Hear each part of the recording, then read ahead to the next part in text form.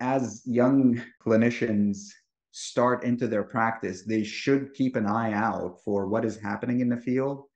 Because I always say that, if something happens and your income has to be cut down by, say, 40% or 50% or something like that, you only have yourself to blame. Because the reality is, as a gastroenterologist, you're a specialist. You should know about this field more than anybody else.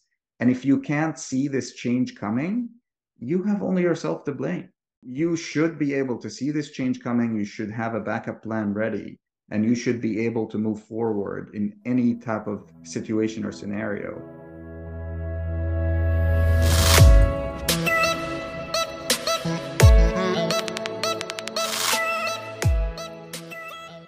Dr. Bara El Kurdi, thank you so much for coming on the Scope Forward show. I've been looking forward to having this conversation for a long time now, as you know. Very, very warm welcome. Thank you, Praveen. I'm happy to be here. I've been looking forward for this as well. Yeah. So let me have Jenny, my digital assistant, introduce you. I'm sure you can see her now. I'm Dr. Bara El Kurdi, an esteemed assistant professor of gastroenterology and hepatology at Virginia Tech Curlian School of Medicine. He's a dynamic medical educator, researcher, innovator, and entrepreneur. Dr. El Kurdi began his journey at the University of Jordan, then ventured to the Mayo Clinic in Arizona for clinical research and medical device development. He continued to shine during his internal medicine residency at East Tennessee State University, where he founded the Quillen College of Medicine Research Society.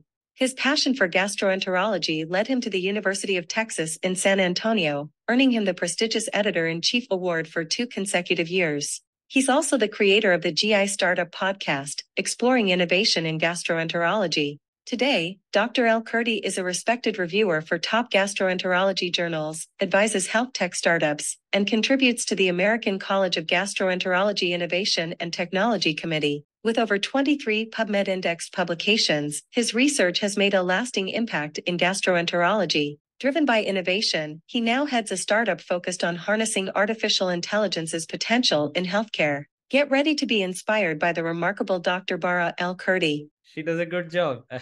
Your digital assistant is too kind, I think. That's way too much.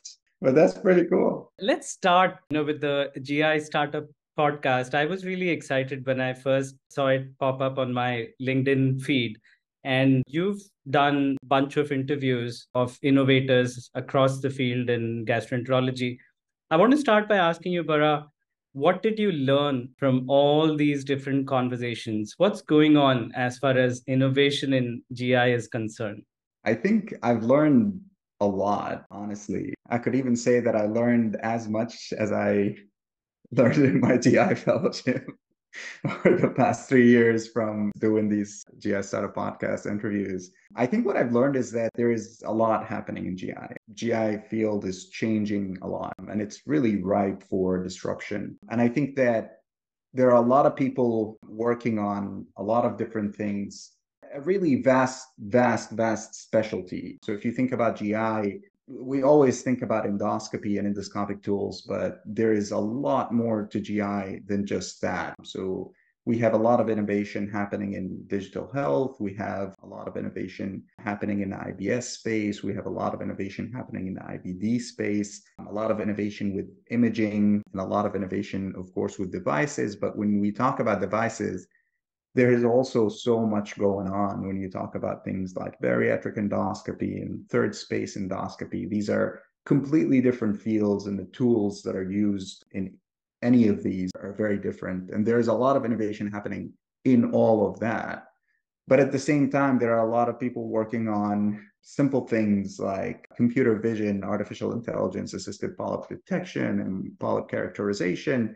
But now we're moving even farther than that, and we're looking at things like dysplasia with Barrett's esophagus and IBD, and seeing if computer vision can assist with that. It's really almost overwhelming, because when I started doing the podcast, I was thinking that I might only have material for 1 year, and I was planning on releasing 1 episode a month. And so I thought I might only have 12 episodes. But almost 3 months into it, I started getting so many emails about people interested in participating that I can't even see how far this would go, because I already I think 4 months into it, I had about 5 years worth of interviews already lined up. And it was just eye-opening because you don't know how many people are working on how many interesting things and how much potential there is into the field until you start to actually look into it. Sometimes even if you look into it, you won't know about a lot of other people that have, for example, reached out to me and I didn't even know that they were working on one thing or another. The other thing that I learned is that the GI environment doesn't just exist in America, not even just in Europe. There's an amazing degree of innovation happening in places like New Zealand and Australia and India and Japan. There's a lot of great stuff happening in the Middle East. And so it's very interesting to see how vast the field is and how much innovation is happening. And I think that it's really essential for GIs in general, particularly for clinicians, as well as clinicians in training, like fellows, to really get involved in that, really start looking around. Again, the GI field is ripe for innovation. I always say that GI is kind of hanging by the thread of colonoscopy. And at some point, if CMS decides that, you know what, I'm not going to pay that much for colonoscopies, that's going to make massive changes to the entire GI ecosystem because most of our income, either as gastroenterologists or even as industry, is just built on this cornerstone. And so we need to be prepared for that. And the groundwork is already being done. So if you look again at the vast amount of innovation that is happening within the GI space, you will see that there are replacements available for colonoscopy, but there's also a lot of room to expand into other areas, which can be great sources of income and revenue and can keep the ecosystem alive. And so I think that as young clinicians start into their practice, they should keep an eye out for what is happening in the field. Because I always say that, if something happens and your income has to be cut down by, say, 40% or 50% or something like that, you only have yourself to blame. Because the reality is, as a gastroenterologist, you're a specialist. You should know about this field more than anybody else. And if you can't see this change coming, you have only yourself to blame.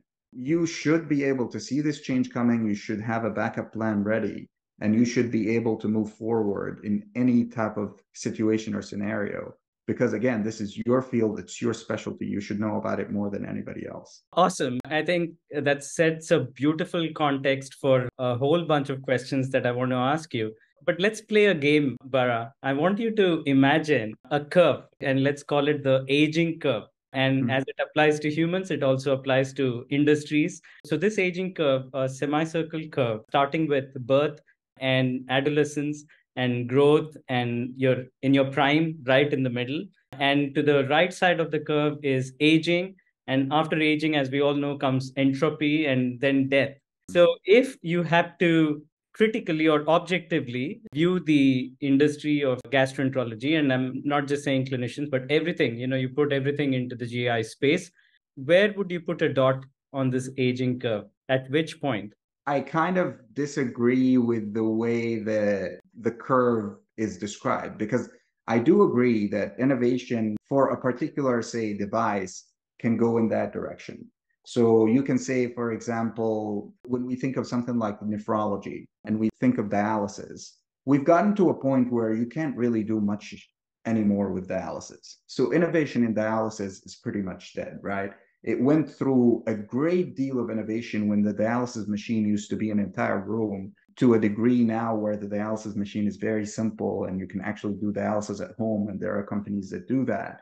But there isn't much that you can do now in dialysis. However, during the same time that this was happening, there was a lot of other innovation in nephrology that included renal transplant and living donor renal transplant and deceased donor renal transplant. And the fact that the dialysis part of the equation died out didn't mean that innovation died out. And I think in GI in general, this same thing can happen. And so when you think about endoscope design, it actually has undergone massive transformation from when it started, where, it started at rigid and you had to look with an eyepiece, and then it became flexible. And then over time, we were able to add a lot more to it in having a screen and then an HD screen and so on and so forth. And now we have all these cool new attachment that we can add to it. At some point, one could have said that, okay, this is the endoscope, it's gone, the innovation in endoscopy is dead. However, we have created an entire ecosystem of endoscope attachments that create this massive amount of innovation that you can do, to the point that we're pretty much doing surgery through luminal GI with the endoscopic ultrasound attachments, for example, allowing you to drain abscesses and create pretty much artificial, to bypass an obstruction and to artificially create a gastric bypass kind of surgical intervention.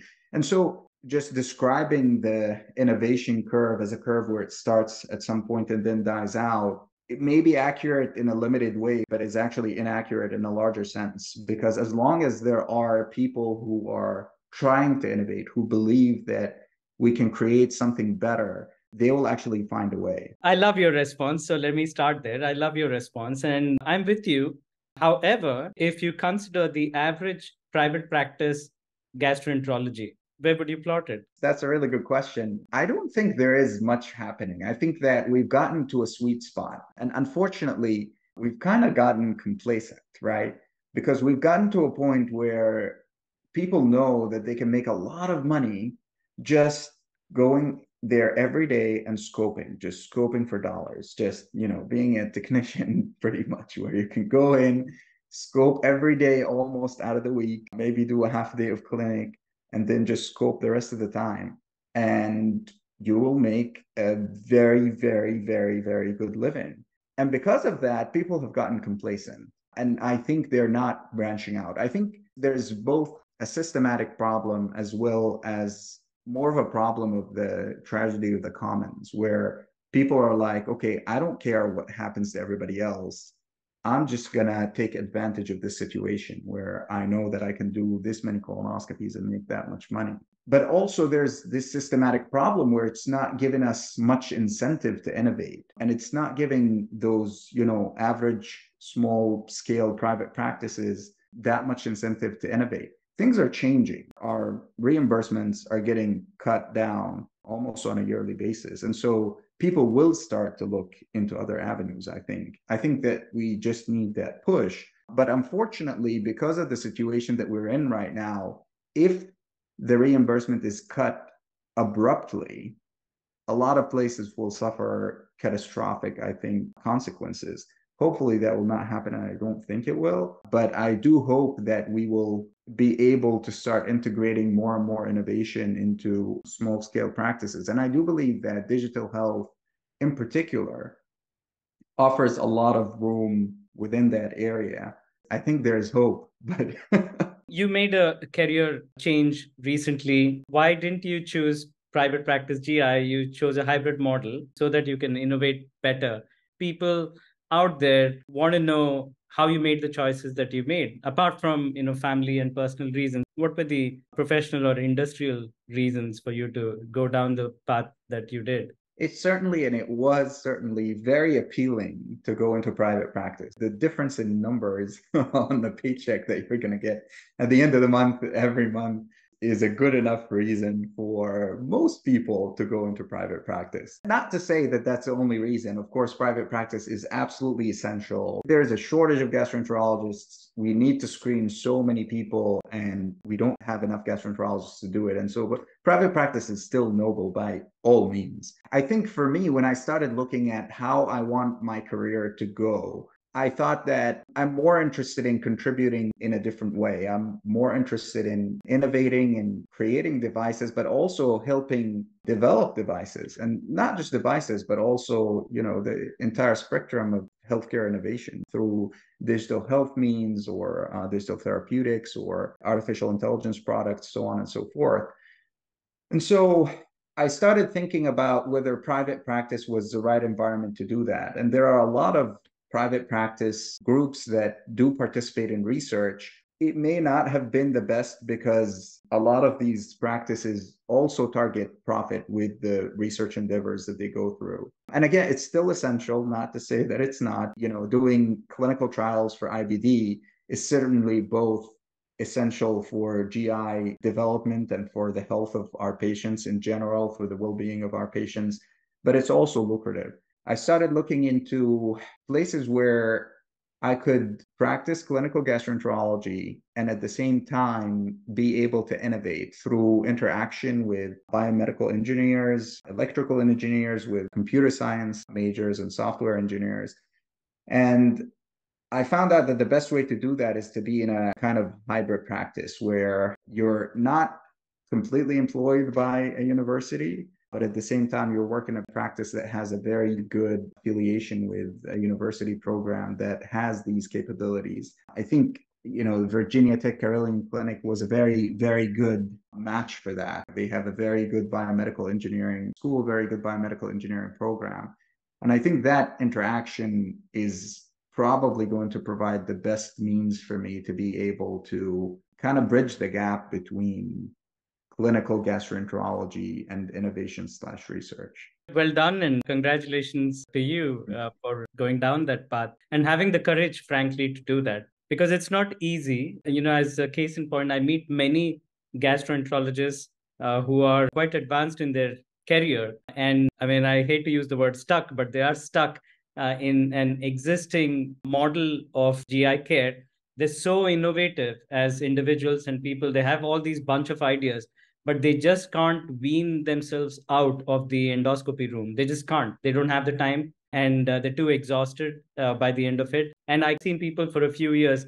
I can see all that innovation not coming to bear. And it is sad. It's actually quite sad for the industry more than anything else. I completely agree, and I completely understand that was always in the back of my head. Like, I don't want to be one of these people. I don't want to wake up in 20, 30 years and think, oh, why did I do this? Or I don't have time to go after the ideas that I have. But also, I think something else plays a part in this, and that is the lack of training or education for clinicians in general, but also gastroenterologists about how to get your idea from the idea stage to an actual product. I think that nobody really teaches us that. And therefore, we don't have much of a belief that if I have a good idea, I can actually make it into reality. And I think this is one of the biggest problems that we have and face. I think that there are a handful of academic institutions that could provide at least some exposure. If not, I'm not honestly aware of any structured program to teach fellows, for example, or residents how to do this. But there's a handful of academic institutions where this happens so often that people might get involved in it at an early stage in their career or during their training. But the vast majority of people who have, like you said, brilliant ideas and have had these brilliant ideas and been sitting on them for years, decades, and they never go anywhere just because they don't believe that if I have an idea, it matters.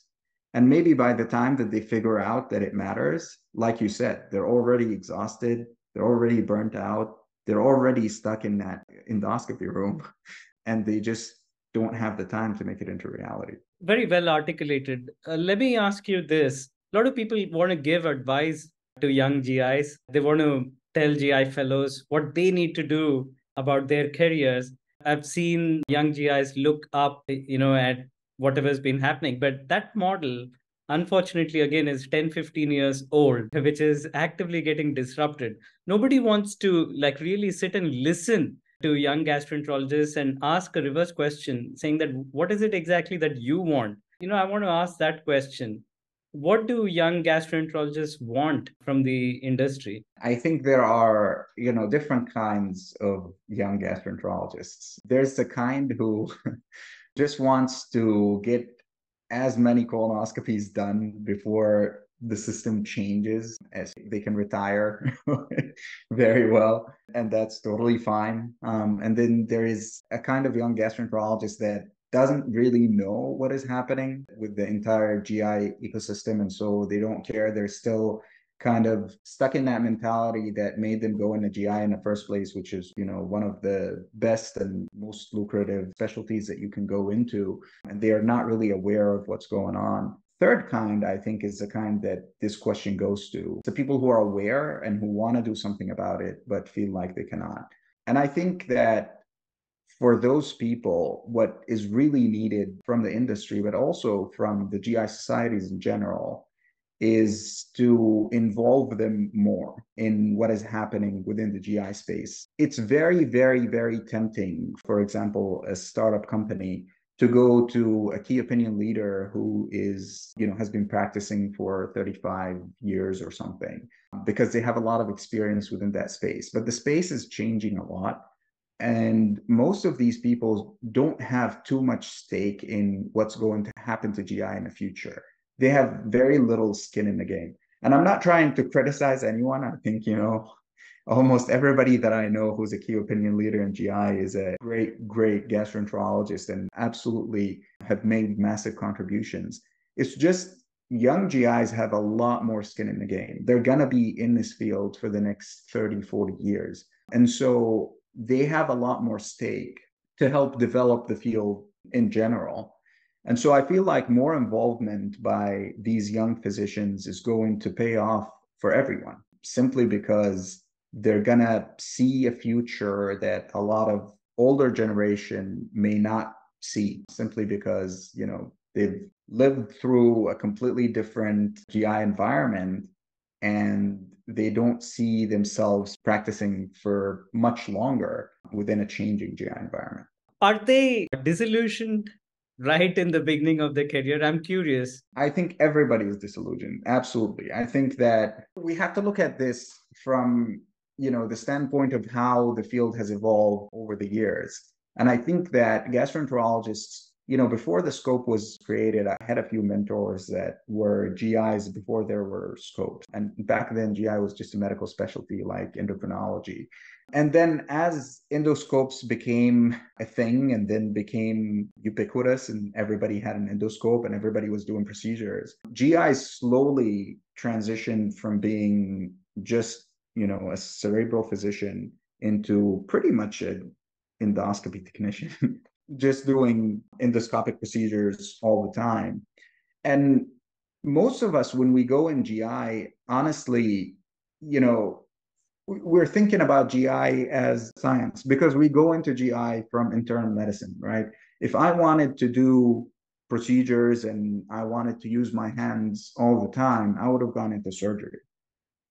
But I went into medicine because I like the cerebral aspect of medicine. I like to get a differential diagnoses. I like to talk to my patients and treat patients medically. And so I go into GI, I'm excited about scoping, but I'm also excited about the cerebral aspect of it. Once I go into private practice in particular, but also in academic practices, they still want you to make money for the institution. You go in and you start noticing that most of your time is doing endoscopy. And it's not just most of your time doing endoscopy. There's always pressure on you to increase your endoscopy volume. There's always pressure on you to do more procedures, see more patients. And that is in part happening because the reimbursement is dropping. And therefore, people want to close the gap of dropping reimbursement by increasing the volume. It's just something that a lot of us don't know. We get out of fellowship when we are doing a certain number of procedures per day. And then you hit private practice, you start out, they start you slow. But by the end of that first year, if you've not become absolutely a machine, your reimbursement is going to drop, your salary is going to drop. That guaranteed salary that they give you in the first year, if you can't make that base, your salary is going to drop. And so you're going to start feeling that pressure that I need to increase. And so I feel like this is definitely a source of disillusionment for a lot of young GIs. Very, very insightful comments, Bara. What do they think about private equity consolidation? Are they clear about it or are they confused? I think that there are a lot of opinions regarding that. There's a lot of data coming out about like increasing costs with consolidation and private equity. I think that, generally speaking, most young GIs are not fully aware of what is happening from that standpoint. Because if you think about a medical doctor, depending on whether they started a job between their bachelor's degree and going into medical school. And I think it's a minority of medical students that do that. Most of them do pre-med and go into medical school right away. But most of us haven't really hit the job market until we graduate from medical school. And then we don't really go into the job market. You apply through the match system and you end up basically just being another type of student that's paid very low pay, but you do that. And you do that for 3 years in internal medicine residency. And then you go into fellowship, and that's another type of student and not really any type of job market. And then you graduate, and your entire understanding of the job market is that I'm going to be an employee. And so you're not exposed to the idea of ownership of a practice. There is a physician owned practice, and you can buy into this particular practice, and you can, be part of the decision making and kind of stuff. So a lot of us will sign with hospitals, for example, even though it's not a great work environment because the paycheck is high. And then, a lot of us don't understand what it means to have a private equity take over this particular practice, or you're going to be working in a practice that is owned by private equity. And so I think that there's a lot of confusion about that. I think that we all could benefit from some clarity about what it means for private equity to acquire, so and so practices. And what's going to happen in 5 years when they sell it? And how is that going to affect the physicians that are working there every day?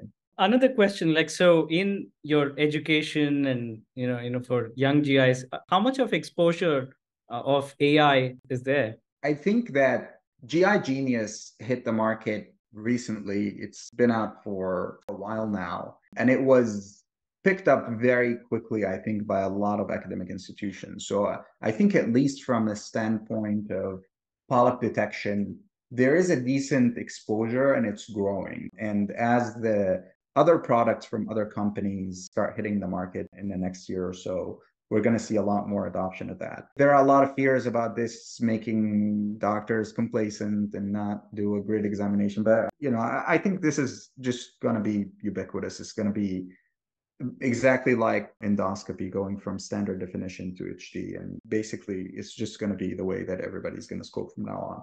But I think beyond that, our exposure to artificial intelligence is in training is extremely limited, extremely limited. And we have a group of friends that are interested in this, have started a AI and GI interest group for early career gastroenterologists in order to start thinking about how we can integrate this in a more systematic way for gastroenterologists in general. I think ASGE is working on that as well.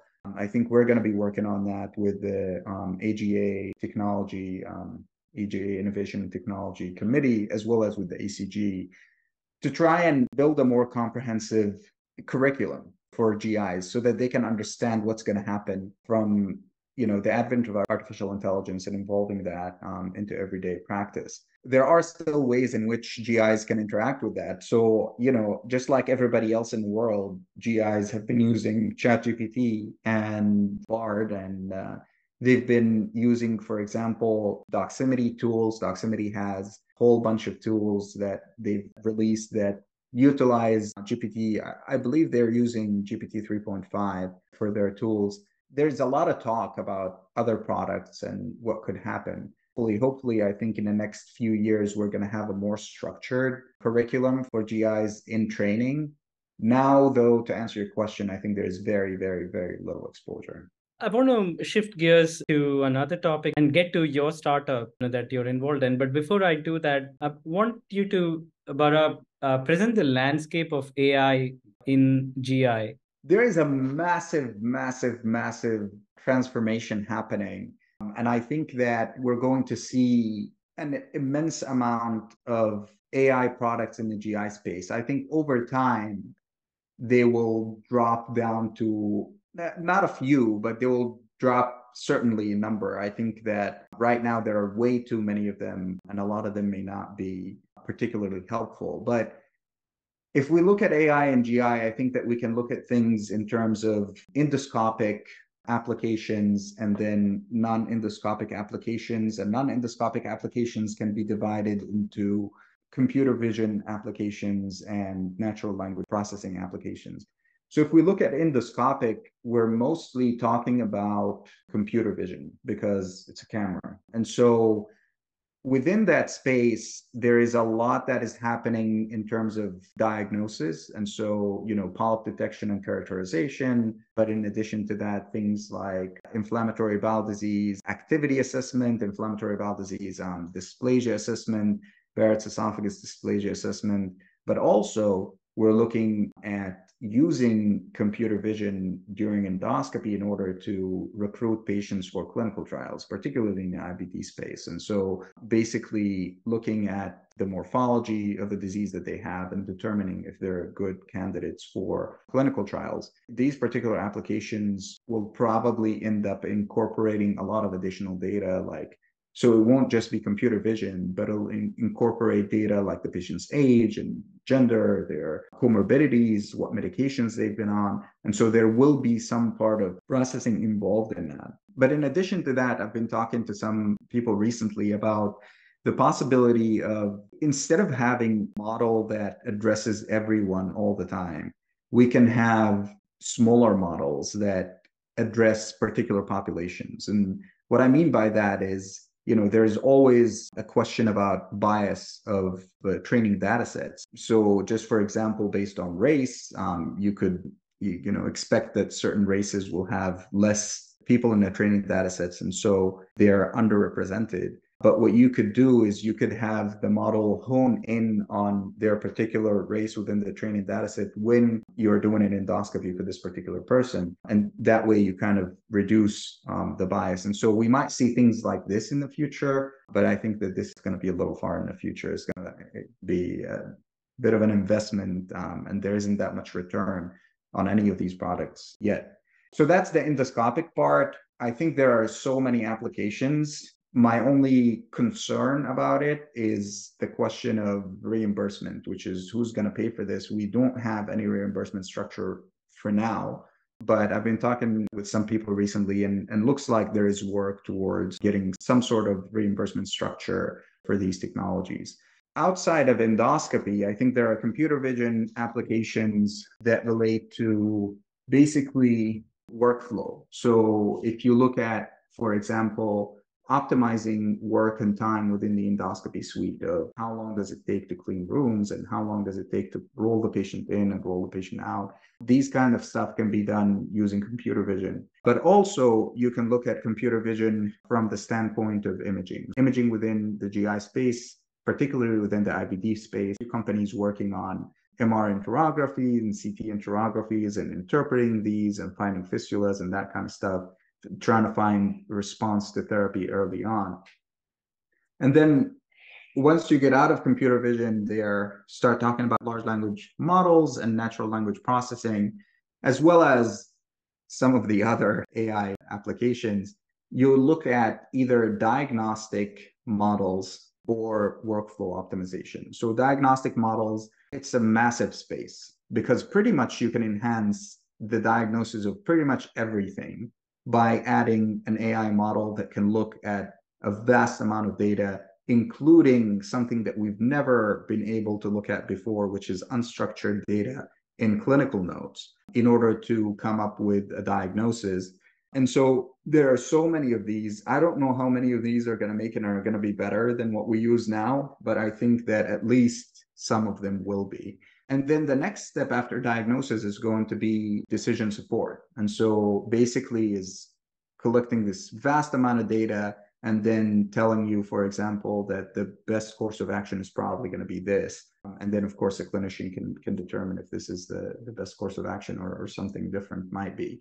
But basically diagnosis and clinical decision support. And then the last thing is going to be workflow, which is things like ambient documentation in the clinic, things like writing your notes for your endoscopy procedure as you're doing a procedure, where I think that Iterative Health already has a product that can determine what tools were used, and it'll structure a little bit of a note for you, but you can also speak a few things out loud, and then that'll act as ambient documentation and create a note for you. But in addition to that, there can be other supportive tools like prior authorization generators, basically dealing with your in-basket, for example, if you're working with Epic or whatever MyChart equivalent that you might have with your EMR. So again, vast field of innovation in AI. A superb response, Bara, because I hope people who is watching, listening would rewind and listen to this, because I'm thinking there are at least 50 different GI startup ideas in what you just said. There's no dearth for revenues or innovate in the field. Let me get to your startup. I know it's in stealth mode, so whatever you can share. So please tell us about what your startup does. The startup, it basically came out of my own frustration. As a young gastroenterologist, I want to be able to practice for as long as I can. And when I started hearing about endoscopy-related musculoskeletal injury, I got really worried, because I was looking at the numbers, and the numbers show anywhere between 50 to 75% of gastroenterologists. It's more like 75%, because that's the largest survey that we have, showed that 75% of gastroenterologists end up with endoscopy-related musculoskeletal injury. And looking at that as a young guy, I'm like, my chances are terrible. I don't want to suffer through this. I want to have a solution. I asked a lot of people. I couldn't really get great insight. All the recommendations boil down to this single picture that we see in pretty much every ergonomics lecture that we have, of an endoscopist basically telling you that you need to stand upright and put the bed at a so-and-so height and put the screen at a so-and-so height and so-and-so distance. And I felt like this was not enough, because once a year we would get a lecture about ergonomics that would last about maybe 15 minutes. And then after that, nobody talks to you about it. And so maybe for 3 days after you get the lecture, you kind of pay attention to what you're doing. But then after that, your old habits kick in and you just get into it, and you just do what you're used to doing. And after a while, I started feeling pains. And I started thinking, okay, this is not good. I need to figure things out. I started asking people about exercises that they do to prevent injury. There was absolutely no guidance. There were a couple of videos from ASGE, but I still felt like that was not enough. And so I started thinking about, what can we do to provide continuous monitoring, to provide you with continuous feedback, with a complete analysis of what you're doing wrong, what you're doing right in the endoscopy suite, which joints are more likely to be injured, and what you need to do to fix that. It took me a while, but we finally were able to create a computer vision program that can analyze posture for the endoscopists in the endoscopy suite as they perform their procedures, and then come up with a comprehensive analysis of their posture, calculate the risk of injury through some of the validated skeletal injury risk assessment tools, and then in addition to that, provide a risk assessment for every particular joint in their body. And then it'll give them feedback on what they're doing wrong, how they can correct it. But I also partnered with a sports medicine physician and a rehab physician to come up with an exercise program that is tailor-made for GIs and what we do in the endoscopy suite, based on the same injury prevention principles that are used in sports medicine. So what I was thinking is, you have a basketball player that jumps up and down and runs and does, all kinds of risky activity for their joints for years and years and years. And how do they deal with their risk of injury? How do they deal with the risk of repetitive stress injury that we always talk about in GI? Because they do have repetitive stress. We know that for sure. And start looking at sports medicine literature, this is a problem that has already been addressed in sports medicine. We just have never adopted those principles. And so we use the same principles that they use for athletes for the gastroenterologist and the movements that we do. And then we incorporated that into the software so that the software can determine what are your riskiest areas and then give you particular exercises that you can do to prevent injuries in those areas. And so once this was done and built, I decided that this was a good thing to create a company around. But once we created that, I felt like there are a lot of other artificial intelligence applications that I want to work on and I want to contribute to the GI space with. And, honestly, I didn't want to build 15 startups. So I made the decision that we'll have a single startup that looks at AI and GI, but we'll have multiple products. And so the ergonomics product will be one part, and then we'll have a bunch of other parts that are working basically on workflow optimization and hopefully reimbursement optimization as well. Very nice, Bara, and all the best for this startup initiative. Just one comment on the ergonomics bit based on, again, my observations. Psychology has got a huge role to play here. What I've observed with physicians, gastroenterologists in particular, it's uncool to talk about your pains, so they don't talk about it. And you see it typically strike at some point in the 50s. So one endoscopist told me that, the pain radiates all from here, goes all the way to the shoulder. It's repetitive injury, like you talked about it. But the whole challenge is no one speaks about it. And then they check out. They check out of medicine altogether because the body can't take it any longer. They're also wearing this heavy radiation equipment that's causing back pain.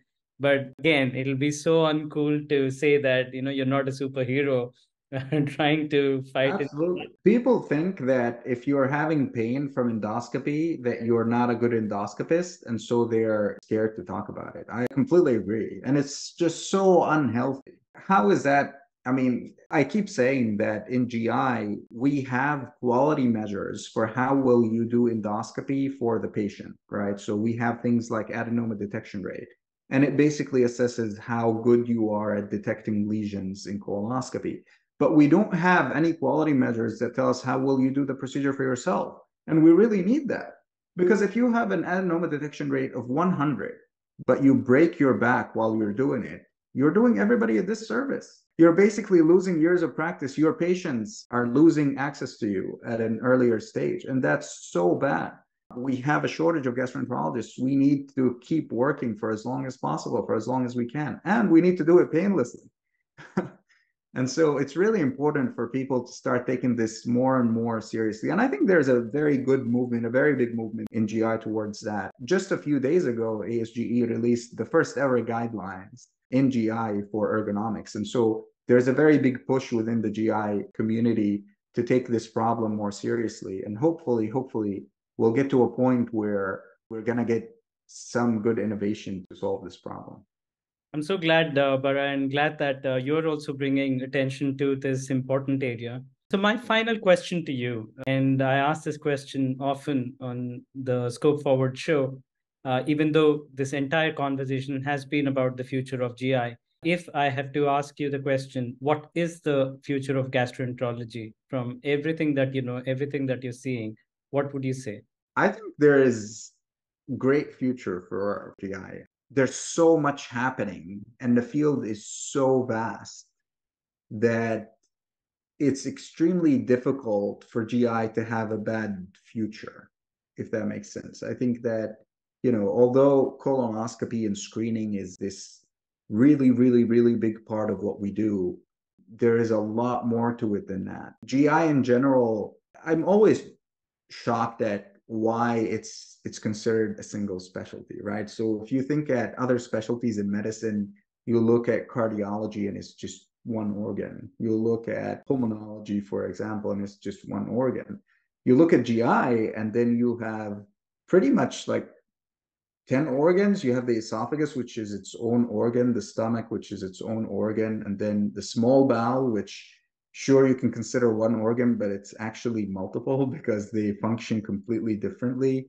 You have the liver, that is a completely different organ. The pancreas, the colon is a different organ. And so it's just so vast. And there is so much happening in every single one of these areas. And there's so much innovation in every one of these that it's extremely difficult for GI to have a bad future. I think that there is a bright future. I'm hoping that the future is going to contain us maybe having less pressure to do procedures. Hopefully, the change in colonoscopy reimbursement is actually going to be a good change because it'll reduce the burden on gastroenterologists, but it'll also open additional avenues for us to, spend more time with our patients, to actually contribute better to the health of the community overall. And if you look at technologies and what they're doing, I think they're doing just that. We're building technologies that are hopefully going to make, for example, colonoscopy a lot easier,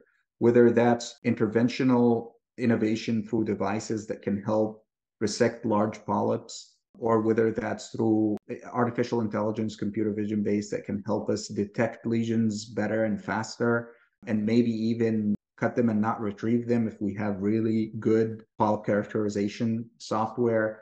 Or that's through, for example, stool testing that may reduce the burden of colonoscopy altogether.